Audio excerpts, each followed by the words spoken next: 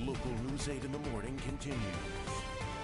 Hey, welcome back. It's now 6:57. Here are your three things to know this morning. Number one, the Department of Environmental Quality issues an additional boil water order for Shotgun Cherokee subdivision in Island Park. The Island Park Water Company is attempting repairs on the water system, but it's not come up with a permanent solution. DEQ staff will be on site to monitor the ongoing situation and to answer any questions for homeowners. Number two, the Idaho State Board of Education voted unanimously to allow U of I to form a nonprofit corporation called New U. New U will buy assets and acquire the operating liabilities of the University of Phoenix for $550 million.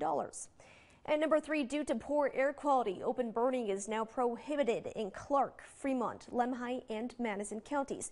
Until this advisory is lifted, you cannot have a campfire, nor can you use charcoal and propane grills.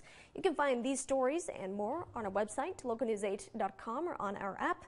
Let's check back in with Jeff. Hey, good morning. It's going to be a hazy day around here. We got some sun mixed with smoke, and that's not good for air quality. It's going to be sensitive in areas to the north, Fremont, Madison, and Clark counties. For you, be careful with that haze today. Mid to upper 70s around here, and the weekend forecast, we lay it out with Old Faithful. It's going to be nice. Finally feels like springtime and even close to the unofficial beginning of summer next weekend. Hot Springs and Old Faithful and Hays. 80 for IF, Pocatello at 82. It will be into the mid 70s for Old West Fest in Jackson. Quick Draw McGall.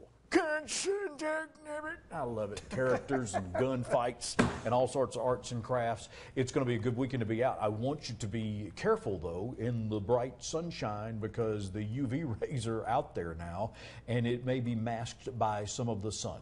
Our question of the day was, how did you get confused as a kid? Hit it.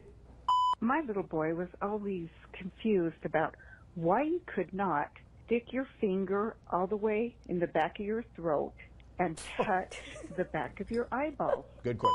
In preschool, they taught me how to stop, drop, and roll when there's a fire. But they also taught me in elementary school that you should fold your arms and walk out of the building. Okay. If a fire would happen, wasn't sure what to choose, whether to stop, drop, and roll or to walk out of the building with my arms folded. I mean, it's a valid question. Yeah. Hey, thanks for joining us. We'll see you at noon.